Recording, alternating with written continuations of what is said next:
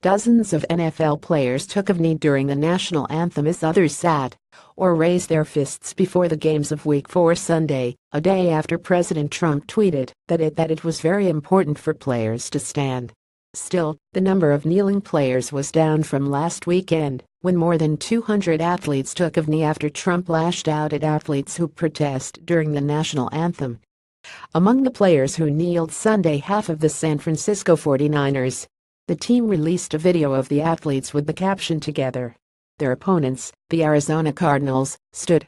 The 49ers added in a statement, "For more than a year, members of our team have protested the oppression and social injustices still present in our society.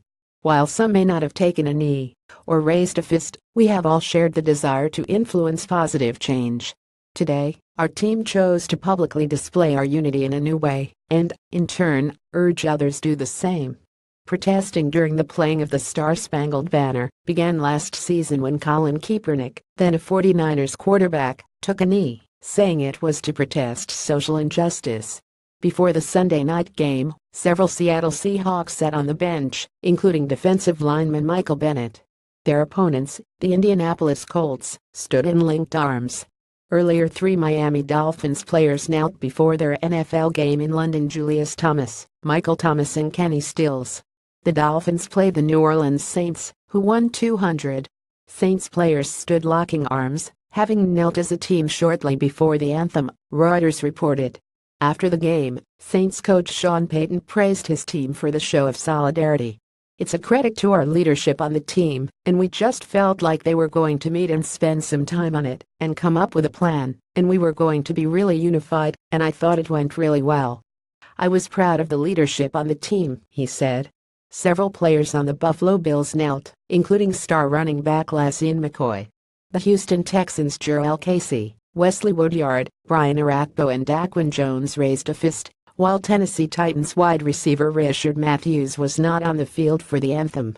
He came out of the tunnel after it ended. 9 Cleveland Browns players, including LB Christian Kirksey, raised their right arms with closed fists. Los Angeles Rams outside linebacker Robert Quinn also raised his right fist before the Rams Cowboys game. Punter Johnny Hekker had his arm around him.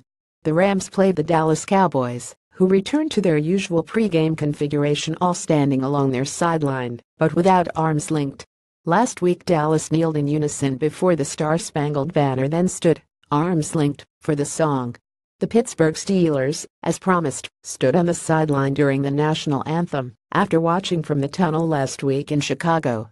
With the exception of center Ryan Jensen and guard Matt Skura, the Baltimore Ravens all took a knee on the field before the national anthem and received boos from many in the crowd.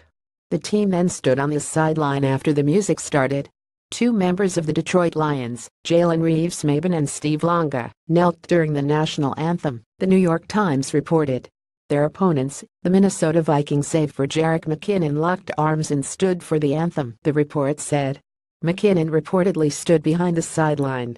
The New England Patriots stood with their right hands over their hearts and their left hands on their teammates' shoulders, the Times reported.